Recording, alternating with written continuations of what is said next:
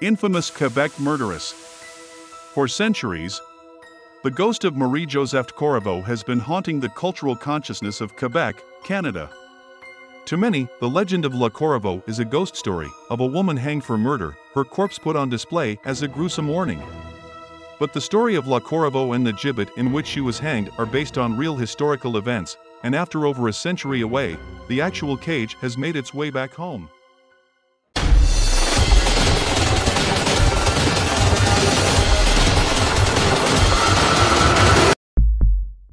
Welcome to Spider Stories. We bring you true stories every other day that are guaranteed to send chills down your spine. From stories of restless spirits to encounters with otherworldly beings, you will be captivated by these pulse-pounding narratives. So buckle up because these stories will keep you on the edge of your seat.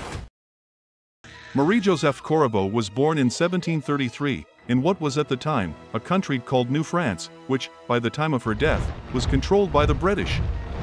The British forces were completely unorganized. There were many tensions because it was a new government, and the people weren't happy with what was happening. Ultimately, Corriveau would become a dire symbol of this frustration and disorganization. At the age of 16, she was married to a local farmer, who died in 1760, leaving her alone with 3 children to care for. However, Corriveau quickly found another husband, marrying Louis-Étienne Dodier, another farmer from her parish, less than 2 years after the death of her first husband. But he wasn't long for the world either.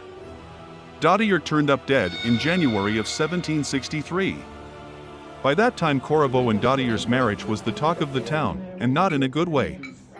Her father, Joseph Corriveau, had a number of very public fights with Dodier over property and business dealings, and Marie had petitioned, unsuccessfully, to leave her husband, on the grounds that he was physically abusive.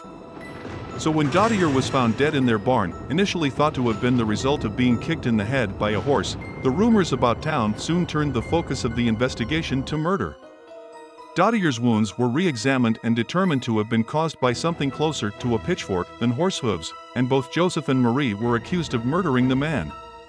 After an initial trial before the military, Joseph was found guilty of Dodier's murder and Marie was found guilty of being an accomplice. But when Joseph was sentenced to hang for his crimes, he cracked, telling the court that in fact his daughter had committed the murder, and that he hadn't turned her in only because trying to keep her from the gallows. When questioned about this shocking turn of events, Marie finally admitted to killing Dodier with a hatchet. Likely embarrassed by the initial wrongful conviction, and possibly influenced by fresh questions about her first husband's death that were now being whispered about by locals, the British authorities in charge of the province at the time held a speedy, cursory second trial.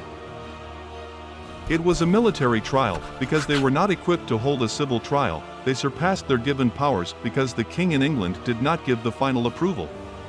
They sentenced Marie not only to hang, but for her body to be gruesomely displayed in a metal gibbet as a warning.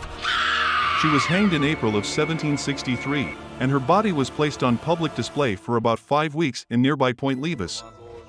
They wanted to give an advertisement to the population with this hanging in the cage. It was unusual because this tradition didn't exist anymore in France, but the British still used it. Eventually Corriveau's body, metal gibbet and all, were taken down and buried in an unmarked grave in a Point Levis churchyard. And for almost 100 years, that's where she stayed, her story slowly taking on mythic dimensions. Fueled by her sensational, shocking trials and not a small amount of reactionary demonizing of women, the story of La Corriveau evolved, sometimes gaining supernatural flourishes. As the legend grew over the next several decades, her number of dead husbands rose to 7 and there were whispers of witchery, or that she was descended from a famous poisoner. Her popular image became a macabre reflection of her final fate, a skeleton in a hanging cage that would appear to terrorize residents. People tried to understand that event, so they made stories. Then in 1851, the gibbet in which she was buried, her cage, was unearthed from the churchyard. She was not in the cemetery. This discovery no doubt injected the folktales with even more life. Versions of La Corriveau began to appear in Canadian literature, and soon she had become something of a cultural institution. But her cage wouldn't remain in Canada for long. Within months of being dug out of the ground, the gibbet was exhibited in Montreal, Levis, and Quebec City, before ending up in the hands of P.T. Barnum, who put it on display as a curiosity in his New York museum in August of 1851. It had a simple plaque that read, "From Quebec." From there the cage passed to the Boston Museum in Massachusetts, around 1869. According to dates provided by Tapan, which have only recently been unearthed, the cage then passed to the Essex Institute in Salem, Massachusetts, around 1899, and was put on display at least once around 1931. In the early 2010s, members of the Levis Historical Society rediscovered it at the Peabody Essex Museum, after it had been all but forgotten for most of the 20th century. Working with the museum, Corriveau's cage was repatriated to Levis for a special exhibition in 2013.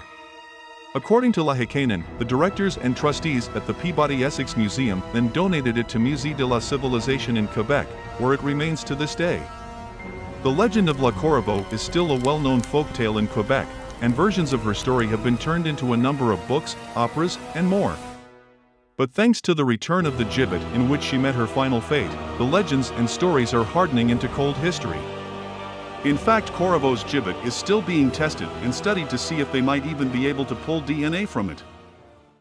Thanks for watching. Subscribe for more amazing stories.